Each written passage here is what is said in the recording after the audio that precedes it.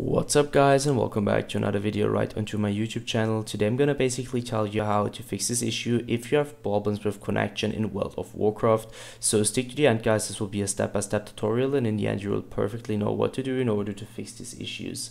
Before we start right into the video, I just want to let you guys know that I would really appreciate it if you would just leave a like, a comment or a subscription right onto my YouTube channel. It would really make my day and help me out as a little YouTuber as I am. Especially subscribing would be big support for me. I mean, it's free for you guys and you're gonna support my work on YouTube, supporting my journey here in YouTube. I'm gonna thank you for that right now, and I would just say let's get right started.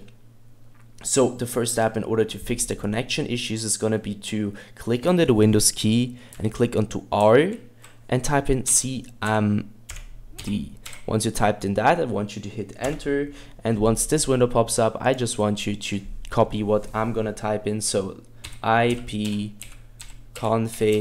/flush DNS, hit enter. Once it is successfully flushed, I want you to close this tab.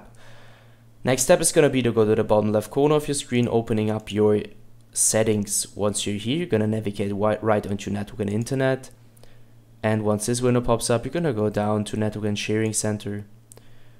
Once this window pops up, I want you to go to the top left corner of your screen, clicking onto the second link where it says change adapter settings.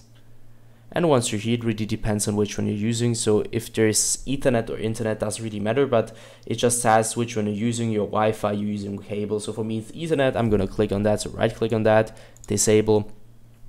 Once disabled, wait a few seconds, enable it again. And this will take quite a few moments, so wait patiently until it's perfectly connected again. And once it is connected, you can also close this tab and go back to the main tab.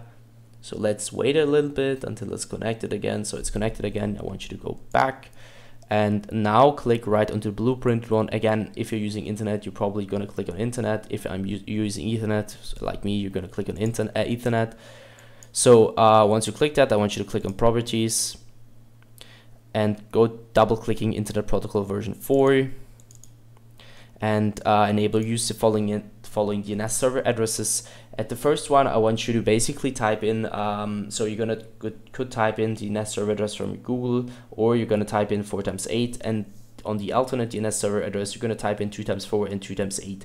So once you finished, I want you to apply and hit OK and close every single tab. Yeah guys, that should fix your connection issues. That's it for the video. I hope I could actually help you out with this one, guys. If it was like that, just leave a like, a comment, or a subscription. I'm really sorry if I couldn't help you, but I'm just going to do my best in order to help you out. And either way, I hope you guys have a wonderful day. See you at the next one, and bye.